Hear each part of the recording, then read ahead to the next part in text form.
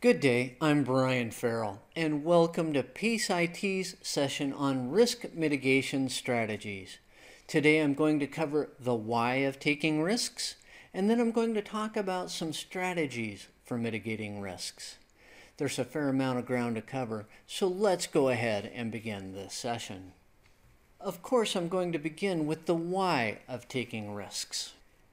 It seems to be a law of nature, inflexible and inexorable, that those who will not risk cannot win.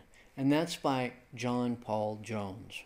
And it neatly sums up the why of risk-taking. In the marketplace, there is no reward without taking on the risk of failure. This brings up an interesting quandary. Investors will often reward risk by increasing the value of a company. On the other hand, failure due to risk-taking often leads to changes in management. This leads to a situation where management can be both rewarded and punished for taking on risk. This makes management very uneasy. So management will often take on risk to gain the rewards while at the same time implementing strategies to mitigate the amount of risk that it is willing to assume. With the why covered, now let's talk about strategies for mitigating risk. First up is change management. All change represents a risk to systems.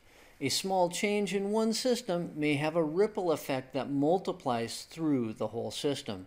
Change management is implemented in order to evaluate changes for their effects on the system as a whole, which can bring to light some hidden risks associated with a change.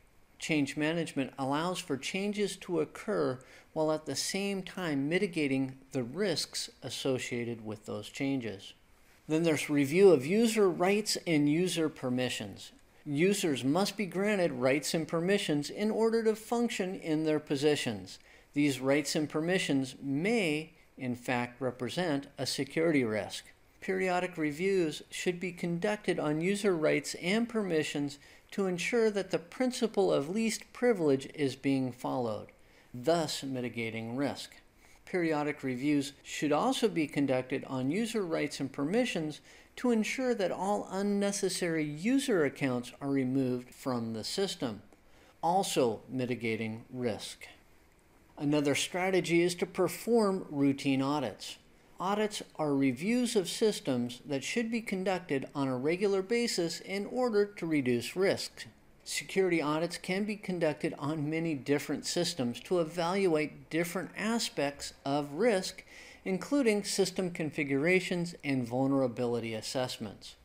Then there's incident management. It's a type of after-the-fact mitigation technique. After a security incident has occurred, effective incident management can help to contain the damage. In addition to that, effective incident management can help to prevent that security incident from occurring again.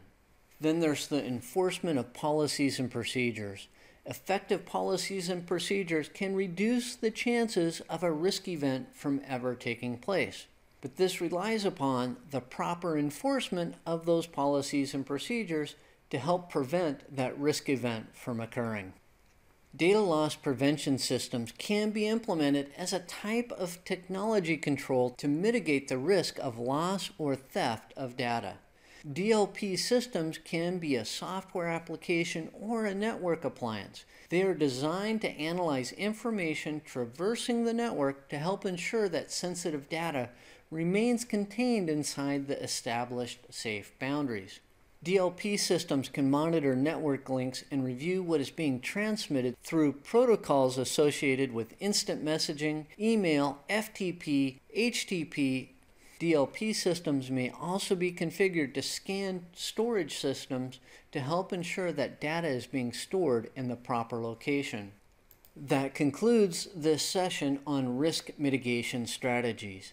I began by talking about the why of taking risks, and then I concluded with a brief discussion on some strategies for mitigating risks. On behalf of PaceIT, thank you for watching this session, and I hope you watch another one soon.